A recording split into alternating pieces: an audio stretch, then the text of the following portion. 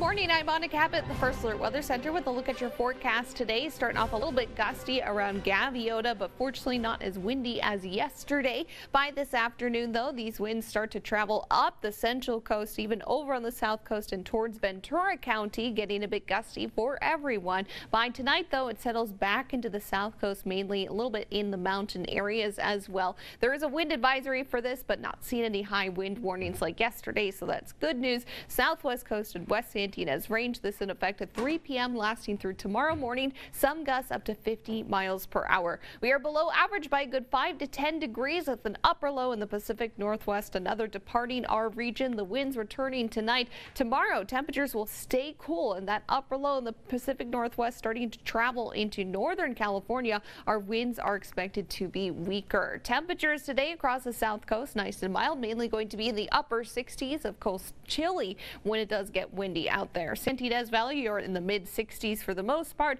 Central Coast, though, a lot of you in the low 60s. Definitely sweater weather. San Luis Obispo County seeing lots of low 60s, and coastal areas up to the mid 60s for Paso Robles and Ventura County. Your temperatures in the 60s up to 70 degrees today. Have a very happy and cool Monday.